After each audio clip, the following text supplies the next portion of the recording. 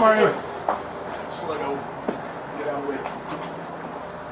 So just want to follow up with you on what you could or couldn't do for receipts. I just hadn't heard back from you. I have no way to get receipts. Okay. All right. The only way I could do it is if I print off every single receipt that somebody comes in from here going forward to produce.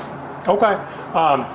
And so like Scott Emery's kind of the same way over at Rocky Mountain Moonshine, but Scott was just able to like kind of show me and detail me like, hey, this is how I'm not able to produce something.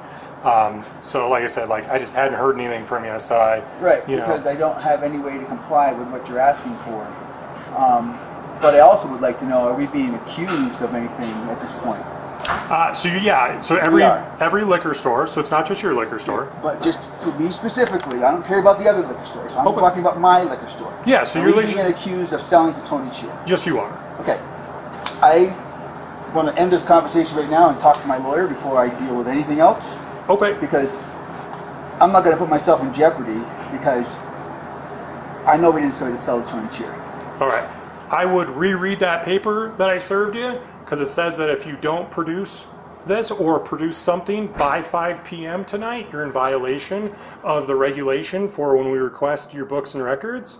And so I don't know how to produce it if I can't. And that's fine, Marty. That's why I'm saying. That's why on Friday, when we talked on the phone, I said, hey, I'll come in tonight, show me point of sale system. If you can't recall it, you can't recall it.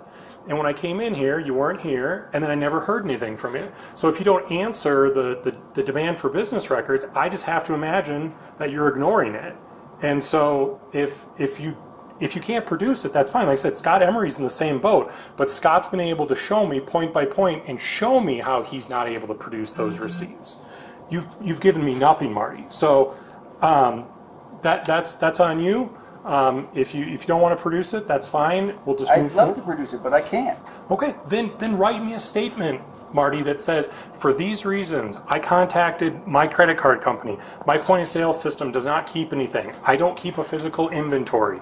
Things like that. Give me something, Marty. But just telling me no is not anything I can work off of. So what would you like me to produce right now for you that would comply by 5 o'clock?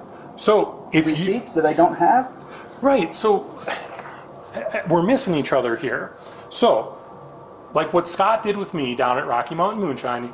It doesn't involve Scott. It involves my store and what I can produce and what I cannot produce. Right, so show me you can't produce it. Show me on your point of sale system that you can't go back and show me when these things were sold, or that you can't recall a receipt.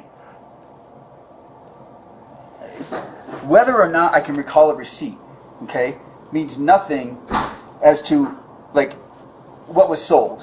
Okay, I mean you can look and see that I don't even have that wine. I know you don't. You know I don't. Yeah. So it wasn't me selling it.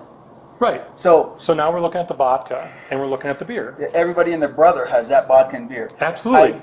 And when the other liquor stores have provided me receipts and they haven't sold that, then guess where it leads me back to?